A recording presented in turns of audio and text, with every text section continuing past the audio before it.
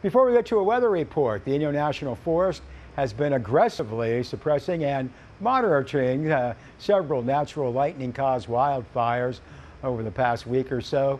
Things have settled down. No new activity report on the Kelty and Cow fires. However, fire activity increasing on the Springs fire.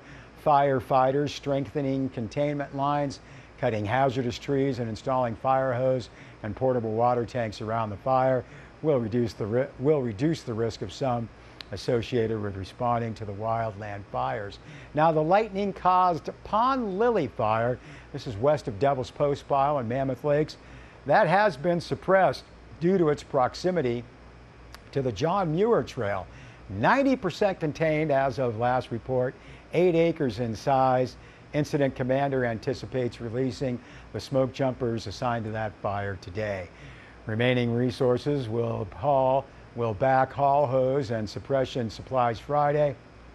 All resources released at the end of the shift on Friday. Fire will be put in patrol status at that time. That will be the last update on that fire.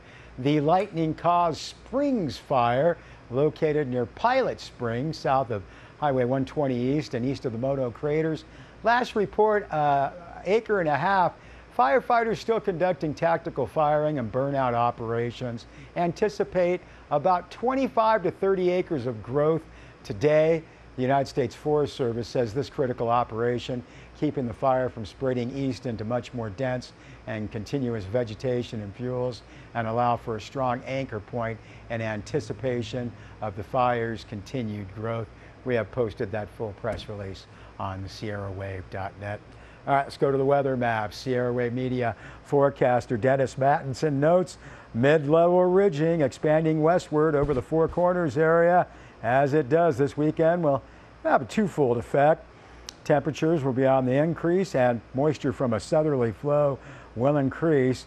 DMAT says that'll bring on enough instability for a possible chance of thunderstorms Sunday or Monday. Low tonight into tomorrow morning for Mammoth, 43 degrees. Bishop and the Owens Valley, 56 degrees. Mammoth, June, Mono County on Friday. We are looking at sunny skies with a southwest wind, 10 to 15 miles an hour. 80 the expected high in Mammoth. Overnight lows in the lower 40s. The weekend, Saturday and Sunday, pretty much the same. Partly cloudy, mostly sunny. Southwest winds kicking up 10 to 15 miles an hour. 81 the high in the town of Mammoth Lakes. Overnight lows in the mid-40s or so. Bishop and the Owens Valley on Friday. Sunny skies, a south wind, 10 to 15 miles an hour. 98 the high in Bishop, overnight lows of about 57 degrees. And again, mostly the same forecast for Saturday and Sunday.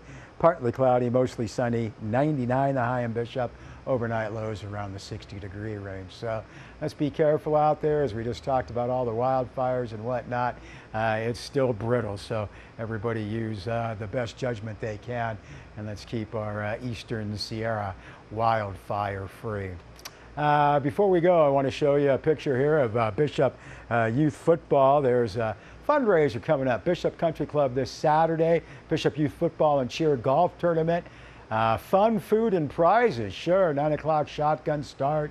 Golf, cart, lunch, donation to the Bishop Youth Football League and Cheer.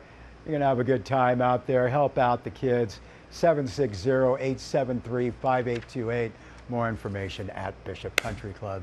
That's wrapping up news and information for us here on Sierra Wave TV3. You know we're part of Sierra Wave Media. You can hear our radio station, Alt 92.5 and 96.5. Stream it on our website, sierrawave.net. Have a great evening, everybody.